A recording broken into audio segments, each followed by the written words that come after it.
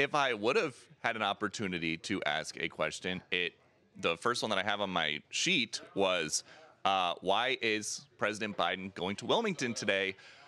Isn't that a potential crime scene?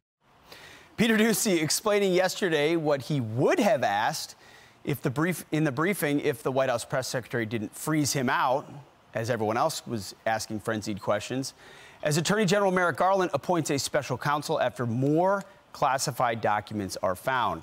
And now we learn one of Biden's former aides, Kathy Chung, we don't know much about her, questioned by law enforcement over classified documents, regularly communicated with Biden's son, Hunter Biden, transmitting information about his father's schedule, according to emails. Hunter Biden recommended Chung for the executive assistant role, which she had. She also helped move the documents out of the White House at the end of the Obama administration. Sol Wisenberg, former Whitewater deputy independent counsel, joins me now with his reaction. Sol, thanks for being here.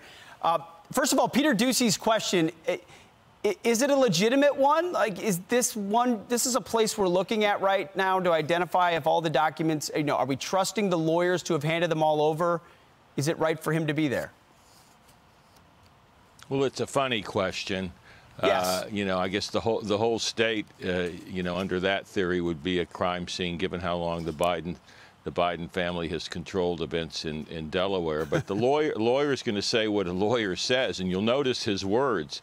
You look at his words carefully. We've been cooperating since the moment we informed the National Archives about the documents. Well, that's 6 years after they were improperly taken. So that's kind of a meaningless statement. It's what you expect a white-collar defense lawyer to say, which is what Dick Sauber is. Would there be an ability through this special counsel to actually get to the bottom of when they knew? Could they conceivably have known years before, months before? How do you get to the bottom of that?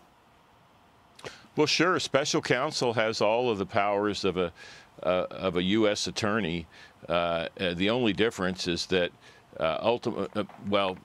the difference between a special counsel and an independent counsel is that he's ultimately answerable to Merrick Garland, and he's not going to do anything without putting it through Merrick Garland. So the ability is there to get to the bottom of it. The question is whether the will is. Her, as I mentioned the other day, is completely an establishment DOJ type. He's part of the whole Chris Wray, Rod Rosenstein crowd, so I wouldn't expect anything revolutionary from him. He's hardly a noted independent voice. When you look at the timing of all of this and the fact that some of this was known before the election, is it standard protocol to withhold that information if they're notified, or how does the timeline look to you?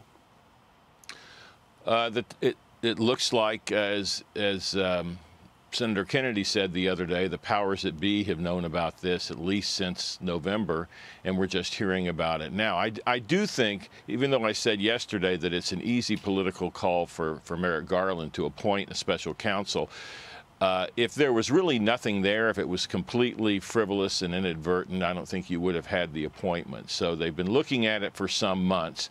They had a person looking at it, and they decided to appoint a special counsel. So there's likely something there. We'll just have to wait and see. But make no mistake about it. They have the power to get to the bottom of it. The question is whether or not they have the will. It's not about the power. It's all about the will and the investigator himself. In this case, you're positing there might not be much hope. He's interested in getting to the bottom of it. We'll see. Sol Wisenberg, thank you so much. Thank you for having me on before Gilbert, the party pig. He is a tough act to follow. You're right. You're right. We'll do our best. Well done, sir. Thank you. I'm Steve Doocy. I'm Brian Kilmeade. And I'm Ainsley Earhart. And click here to subscribe to the Fox News YouTube page to catch our hottest interviews and most compelling analysis.